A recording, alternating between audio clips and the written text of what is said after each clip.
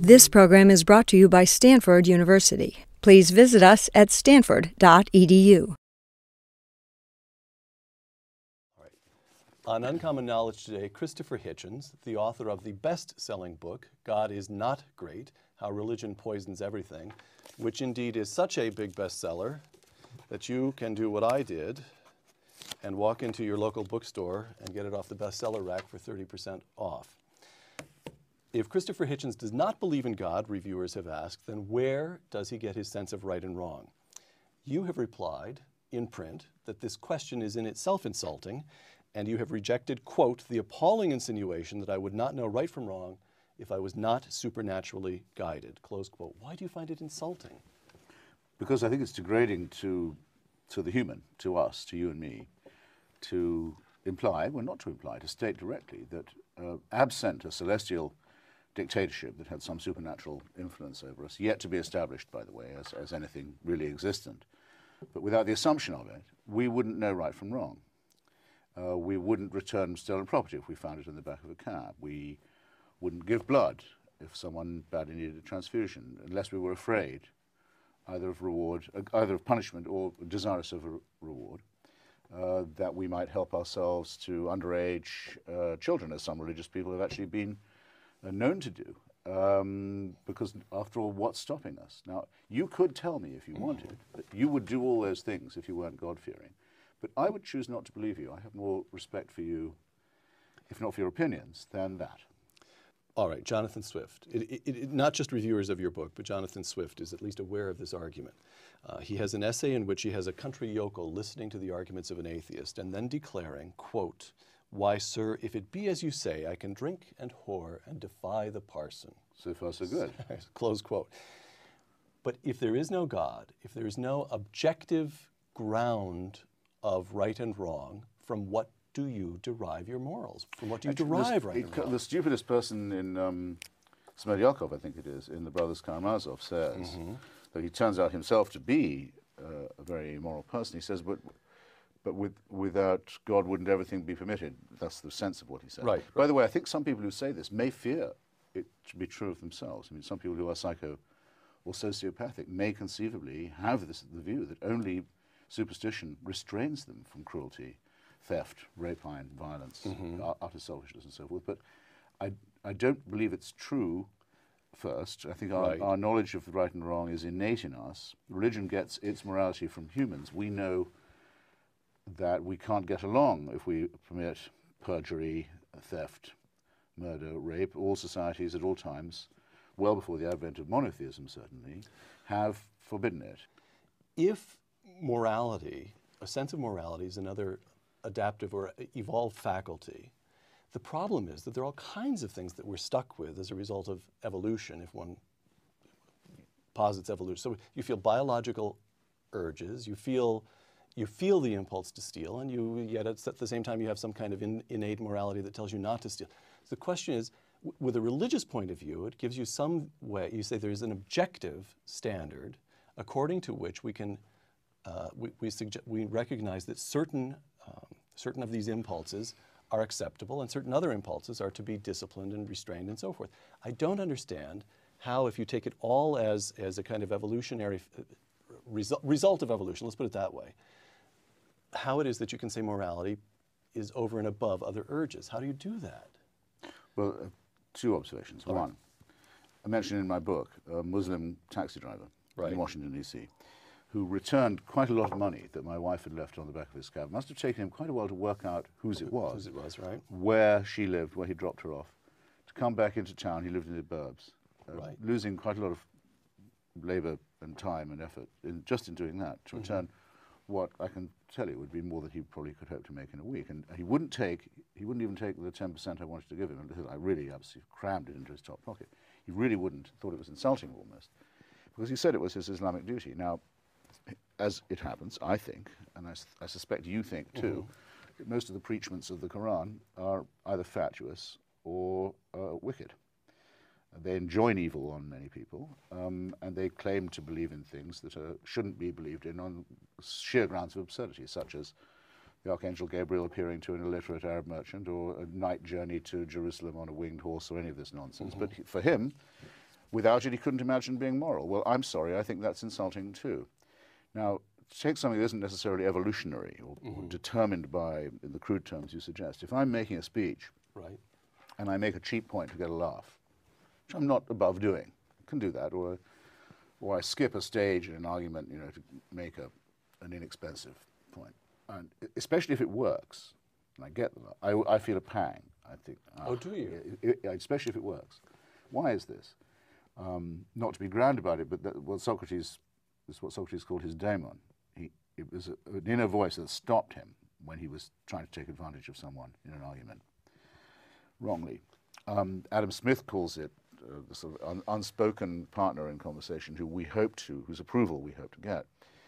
Lewis calls it conscience and says it's proof of the existence of God. That's stretching it enormously further than it will go. Why don't we just assume that we do have some internal compass, and that if we didn't, we couldn't be the partially rational mammals that we are. Rational. All right. This brings us on to this. Okay. By the way, all of that seems. I'm delighted to see that we're making progress here, Christopher. I'm bringing you along. So your argument is then that when the taxi driver returned your wife's money, that was the human shining through in spite of the religious overlay. I would say, yeah. All right. I believe if we define conscience as you were about to, or morality as you were about to, my definition would be what do you do, how do you do something when no one's looking? Okay. Now, in this case, he could easily have got away with it. Right, of course. But he couldn't live with himself if he did. Well, who doesn't have that feeling? And why do we degrade this feeling by saying it's a heavenly gift accompanied by a threat of heavenly punishment? You raise the question of rationality. Lewis makes the point, quote, granted that reason is prior to matter, that as it is in most religious outlets, certainly in the Judeo-Christian conception, granted that reason is prior to matter, I can understand how men should come by observation and inference to know a lot about the universe they live in. If, on the other hand, minds are wholly dependent on brains, and brains on biochemistry, and biochemistry on the meaningless flux of atoms, that is to say, if there's nothing but material, this is the materialistic worldview, I cannot understand how the thought of those minds should have any more significance than the sound of the wind in the trees, close quote. Set aside questions of right and wrong and pangs of conscience to the question of reason itself. If you have a thoroughgoing materialist view of the world, doesn't that tend to represent an attack on reason itself, or at least lower? Why should the work of Christopher Hitchens have any more claim on my attention than the random poundings at a keyboard of a chimp? Well, isn't that a serious philosophical problem? No, it isn't. It isn't. As usually, Lewis is chewing much more than he bites off. As it happens, I've had my DNA sequenced recently. You can get yours done too. You should, by the way. You had it done? Yeah, you can find what we always suspected. You know, I'm half a chromosome away from a chimpanzee, related also to plant and vegetable and other matter, as well as other animals. And I don't think evolution even knows that I'm here.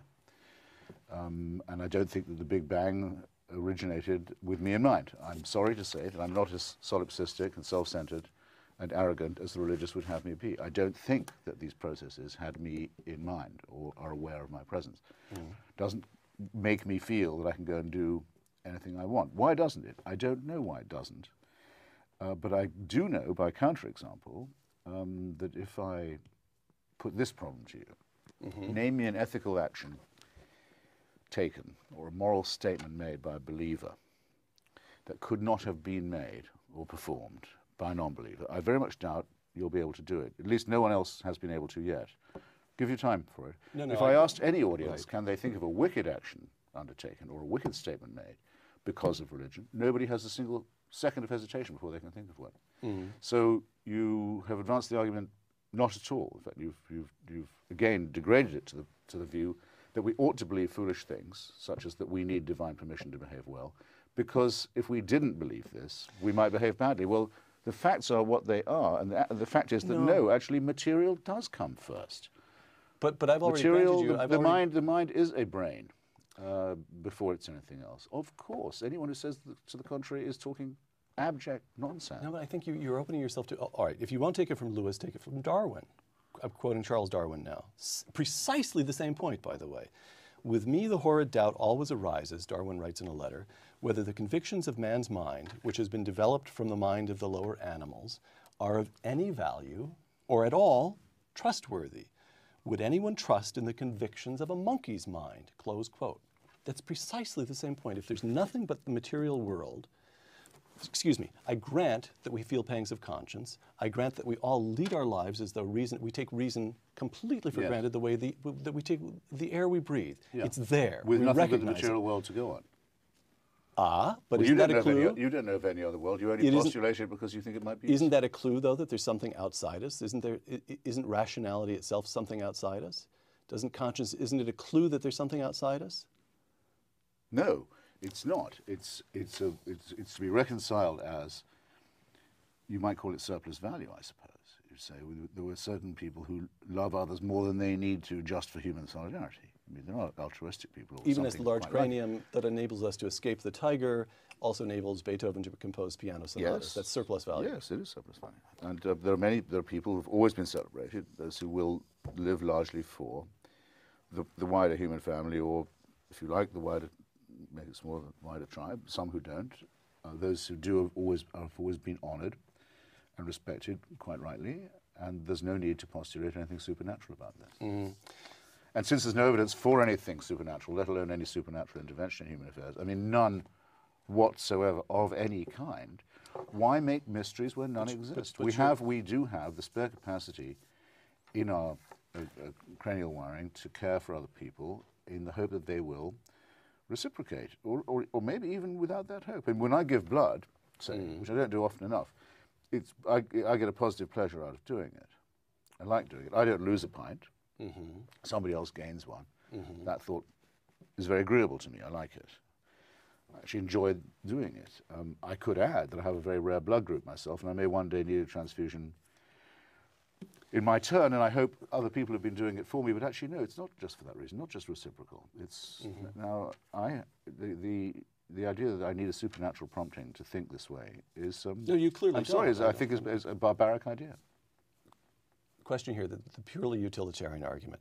By calling insulting reviewers who ask where you get your morals, you also deplore the, quote, the self-satisfaction that simply assumes whether or not religion is metaphysically true, that at least it stands for morality.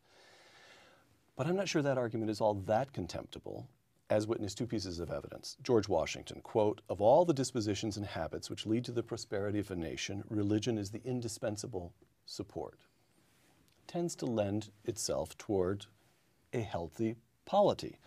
And the second is a kind of counterexample, which is the history of the 20th century, during which you have the communist regimes, that is to say, the regimes that were officially and aggressively atheist, caused the deaths of, you name the number, Bob Conquest I think is about 60 million, isn't it?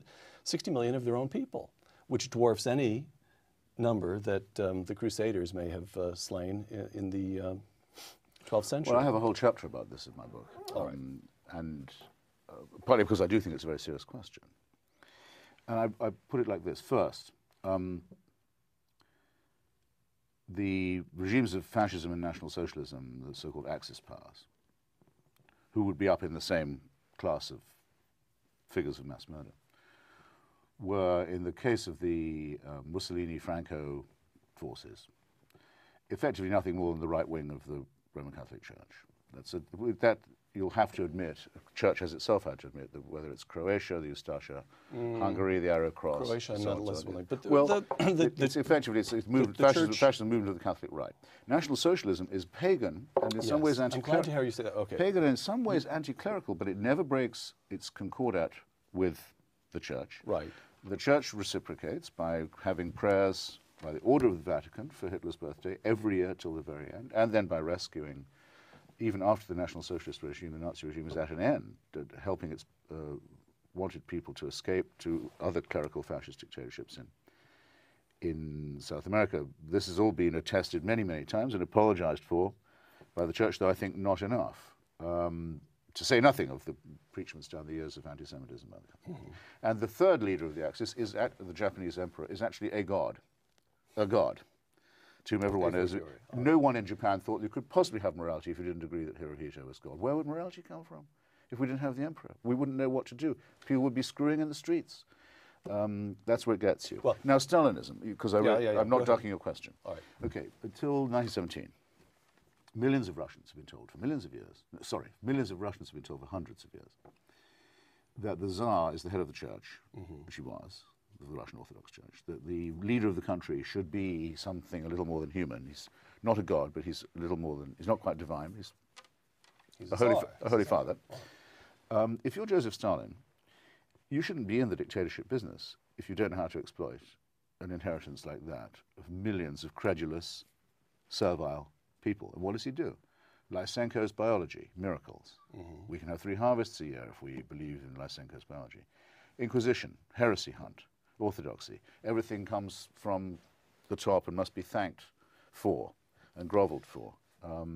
A complete replication of the preceding theocracy. For your argument to have any force at all, you'd have to point to a society that adopted the teachings of Lucretius, Spinoza, Thomas Jefferson, Thomas Paine, Albert Einstein, and then fell into famine, dictatorship, torture, and genocide. And you won't, I think, be able to point to such. You surely. That's what you need for a level playing that's field. That's slippery work. You should feel a pang now, I think. You're not going to say that what Stalin did to the peasants in Ukraine was the fault of the Russian Orthodox Church. Well, the Russian Orthodox Church always was on his side. It may have. The Ukrainian Orthodox wouldn't have been at that point, but the Russian Orthodox Church, as you know, split because the hierarchy stayed with his regime, as it does with all such regimes, because we have to render unto Caesar. You truly wish to blame the crimes of Joseph Stalin on Christianity? No, that would be slippery. No, I was very careful to say. Stalin is gifted a legacy of backwardness, servility, and credulity inculcated by Christianity, and he replicates the conditions of a political theocracy, and he keeps the church in his corner all throughout the war and throughout the collectivization. Look it up. The church had to split on the question. Those who didn't like it had to leave for America.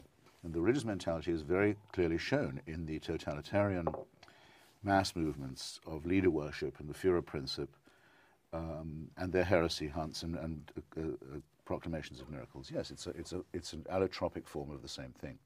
So if you want a society that is secular to be judged, you'll have to have one that is derived from the work of Lucretius, Galileo, Spinoza, Einstein, and the rest. Percy Bysshe Shelley, 1792 to 1822. Sent down from Oxford for publishing a pamphlet entitled The Necessity of Atheism. Yes. Anti-monarchist. This is clear in a writing called Poetical Essay on the Existing State of Things, which was lost until 2006. Anti-monarchical tract. A proponent of what we would now call sexual liberation. Your kind of guy. All right. Listen to this. This is from a poem published after Shelley's death, dated about 6 months before his drowning. So it's dated June 1822. This low sphere and all that it contains not thee, thou whom seen nowhere I feel everywhere.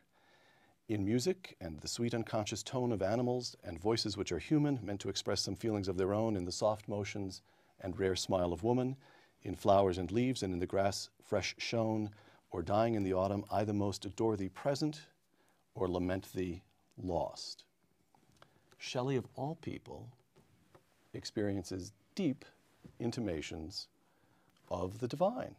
What does Christopher Hitchens do with that fact? The common mistake, perhaps the commonest made by, if you like, your side, about mine, is that once we've said we were materialists, we've declared ourselves to be arid, pitiless, no sense of the numinous or the transcendent. This is something I think we could do another show on whether or not the natural world is wonderful enough, on the beauties of science, on the landscape and so on. Are you saying that Shelley is simply mistaken here, that he's responding to something that doesn't exist? That is your point, isn't it? Oh, yeah, of course, yes. But I mean, people do this all the time. All right. Look, the belief that there is a transcendent, that it's divine, that it can be identified, worshipped, celebrated, is a very, very common delusion, and not only among poets. All right. So Shelley doesn't shake you. No, it takes a lot more than Shelley to shake me. Oh, would it? Yeah, Oh, I thought Shelley was precisely the kind of man to shake you. No, Shelley's politics and his romanticism don't, in fact, politically appeal to me very much. Oh, they don't? No, his. Oh, I thought I had you. I thought Shelley was just the man. I think his writings on atheism are excellent and much better than that. I thought rather indifferent poem. I didn't do justice to the poem, by the way. You have to read the whole thing. Right, but it doesn't seem to me in the same rank as his other poetry, for effect. All right. Notice, by the way, yes? how many poets write, as when poet laureates in England get the job from the Queen, as soon as they become the monarch's poet, they cease to write well. They just don't do it. Religion often has the effect of making very intelligent, very sensitive people talk the most terrible piffle. Oh, Hopkins? Oh, particularly Hopkins. Oh, Oh, no. Not George Herbert and not John Donne, I must admit. But I couldn't be without that. I don't like Hopkins at all. No. Really? And I also think that Auden's worst poetry comes after his reconversion to Anglicanism, as it happens. Auden's best poetry is all from his secular period. God is Not Great by Christopher Hitchens, for whom I shall be lighting a candle tomorrow. I'm Peter Robinson. This is Uncommon Knowledge. Thank you for joining us.